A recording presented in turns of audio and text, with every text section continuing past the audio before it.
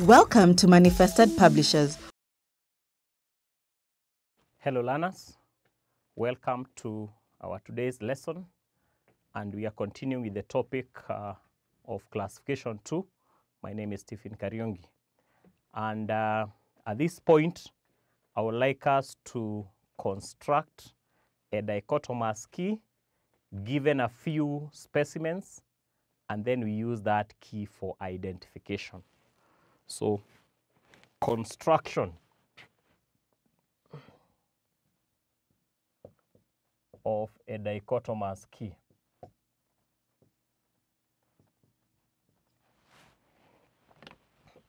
So we are given 5 specimens. So we are told use the following 5 specimens to construct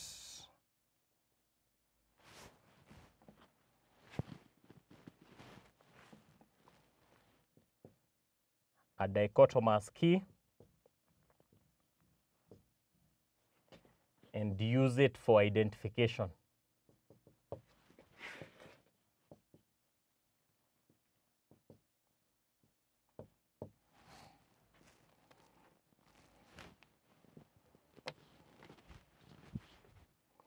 So we have the following specimens. We have A,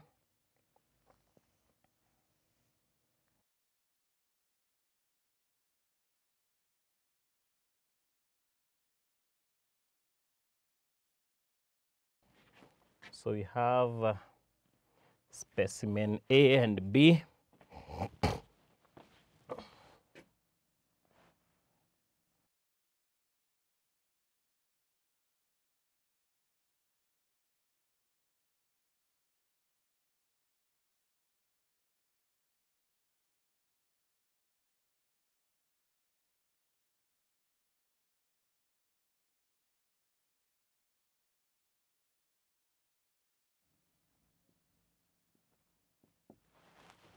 So we are given the specimens there. There are 4 of them. There is A, B, C, and D.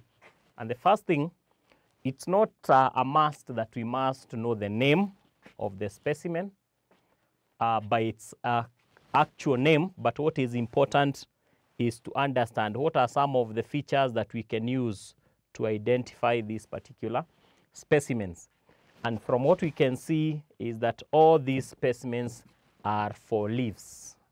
They are for leaves. So in this case, when we are constructing the dichotomous key, we should look for those features in leaves that are observable first. Then we start with the ones that are more major, and then we can go down to the minor characteristics. So the first step, that is step 1A, we can use the leaf type, and we can have leaf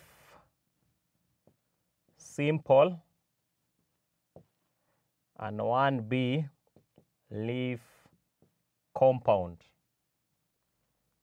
So that way we'll be able to divide the specimens into those that have simple leaves against those that have compound leaves. And then we are using identical forms of words: leaf, leaf, leaf simple, leaf compound. So that's how we said we used identical forms of words. The first 2, A and B, are simple. So we cannot say either A or B is simple, but we have more than one. Where we said that we have more than one, we say that go to the next step. So go to 2. And then for the case of compound, we also have 2, C and D, they are compound. So we can say go to the next step, go to 3. We cannot go to 2 because 2 is for the simple leaves. So in this case, in 2, we'll have 2A and 2B. So of the 2 leaves that are simple, that is A and B, The difference that is there is in terms of the leaf margin. Leaf margin here in A is entire or is a smooth one, but in B the leaf margin is serrated. So you can say a leaf margin entire. Again, we are using identical forms of words, and that points at specimen A.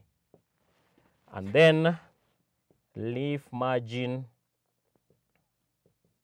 serrated points at B. So we have already identified A and B. So we go to the step that told us to go to 3. Every step must have 2 contrasting characteristics. 3A is for the compound, and we have this is a compound pinnate, and this is a compound bipinnate. So compound pinnate, and that is C, while B, D that is compound bipinnate, and that is D. So we have finished constructing our 3-step dichotomous key, starting with the leaf type, which is major, simple, and compound. Then we go to the leaf margin, entire, and serrated. Then we go to the compound leaves, which one is pinnate and which one is bipinnate. So after doing that, then we can do the identification. So the identification steps,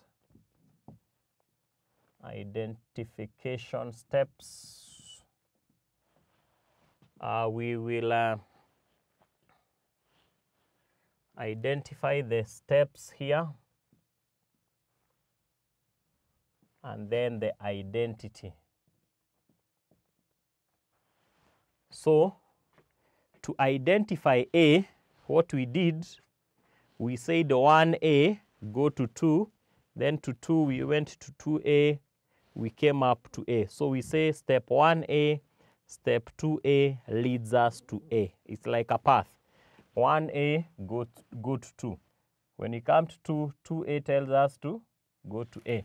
So the step is 1A, comma, 2A, and then the identity of our specimen is A. Then we identify B. We are starting with 1A as well. Then go to 2. B is telling us we go to 2B. So 2B, we are following the steps. We have identity as B. And then we go to C. This is a leaf compound, not leaf simple. So we start with step 1B. Step 1B tells us that go to 3. So go to 3. When you go to 3, C is a compound pinnate. So 3A, and that is the identity. Then we go to the next and the final step, that is D, 1B compound, 3B. And this ends up at D. So that's an identification that we have carried out for the 4 specimens. And we've said that we use with the type of the leaf, then we go to the type of margin, and then finally we discuss the compound pinnate and the compound bipinnate.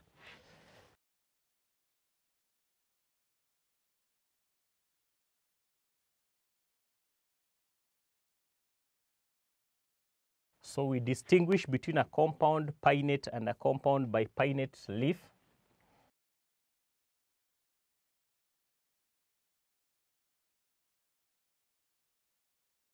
So number 1 is to distinguish between a compound pinnate and a compound bipinnate leaf. And then number 2, draw a well-labeled diagram showing the external features of a simple leaf. So we are going to stop there Until next lesson, goodbye.